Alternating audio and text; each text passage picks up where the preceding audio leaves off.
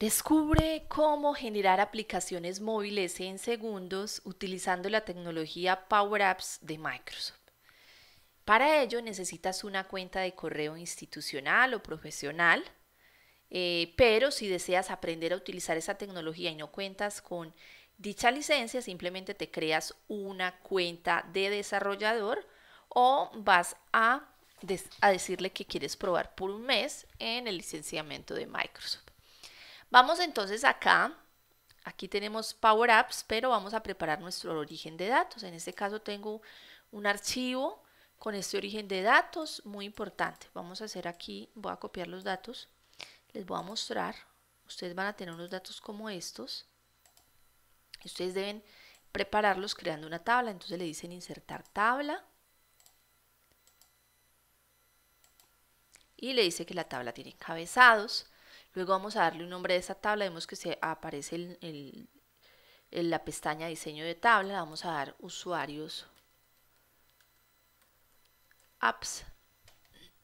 Voy a eliminar esta hoja para que no me quede repetida la información. Y muy importante, este archivo nosotros lo tenemos aquí en OneDrive. Hemos venido a OneDrive, desde aquí desde nuestro correo, le hemos seleccionado OneDrive y hemos dicho agregar nuevo libro de Excel, es este, y le hemos dado un nombre cambiándole el nombre acá. ¿Listo? Y ya pues tenemos nuestra tabla creada. Ahora vamos a proceder a ir a Power Apps.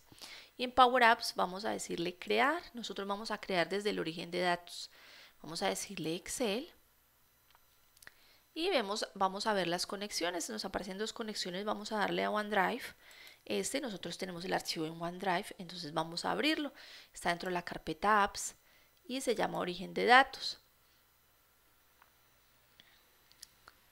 Seleccionamos la tabla que tenemos y le decimos conectar. Se está creando esa conexión entre la aplicación y los datos y nos está generando la aplicación automáticamente con 3 vistas o 3 ventanas que serán las ventanas de consultar, las ventanas de agregar y digamos que aquí si nosotros hacemos algún cambio en el origen de datos, aquí le decimos refrescar. Vamos a ver la aplicación cómo nos quedó aquí. Vemos que en esta parte lateral nos aparece un menú, entonces aquí vamos navegando por las diferentes funcionalidades. Esta sería una vista de árbol, esto es para insertar, lo mismo que aparece aquí arriba. Estos son los orígenes de datos, multimedia, Power Automate, si vamos a agregar variables, herramientas avanzadas y buscar dentro de la aplicación. Vamos a ver cómo funciona la aplicación. Vemos que ya tiene aquí 3 ventanas. Vamos aquí en vista de árbol y ocultemos acá. En vista de árbol vemos que aquí hay 3 ventanas para detalle de aplicación, detalle de la información y usuarios.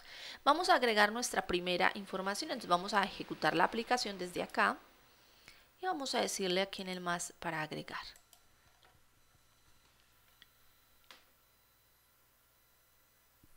Y vamos a decirle OK.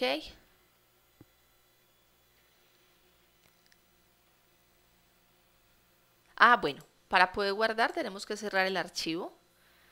Ahora sí vamos otra vez a probar guardar.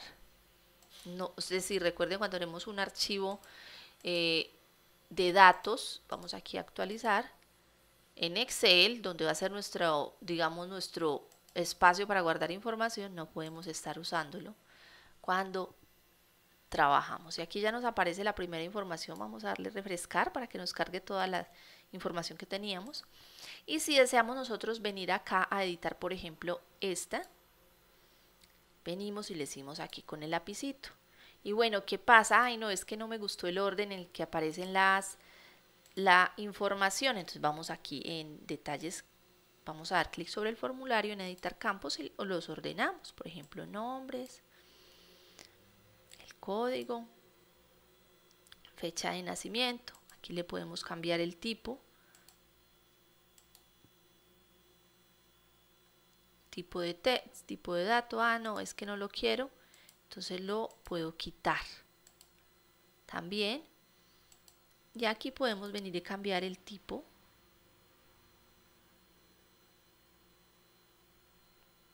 Podemos cambiar el control. Vamos aquí, por ejemplo, a editar screen, no me gusta el orden, entonces vengo a editar campos y nuevamente los organizo. Y de esa forma he construido una pequeña aplicación en Power Apps. Para publicarla simplemente vengo aquí, le digo publicar y le comparto el enlace. Los demás usuarios también deben tener cuenta de Microsoft 365 para usar la aplicación. Y bueno, eso sería todo. De esa forma podemos crear nuestra primera aplicación de manera rápida utilizando Power Apps.